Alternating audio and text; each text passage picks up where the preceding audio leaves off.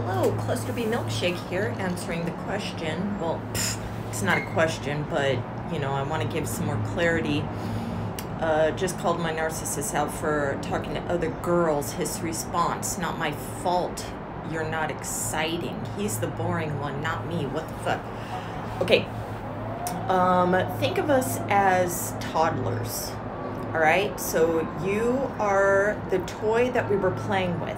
What do? We create a character for our toy. I'm not saying that we're toying with you. In a long-term relationship, I very much love my partners. I don't know what real love is, but I think that I love you.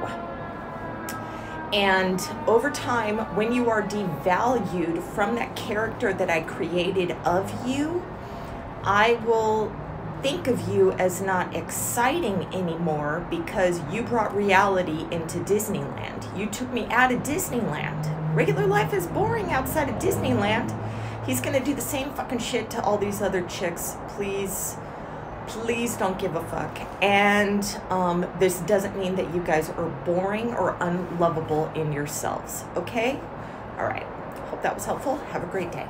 Namaste.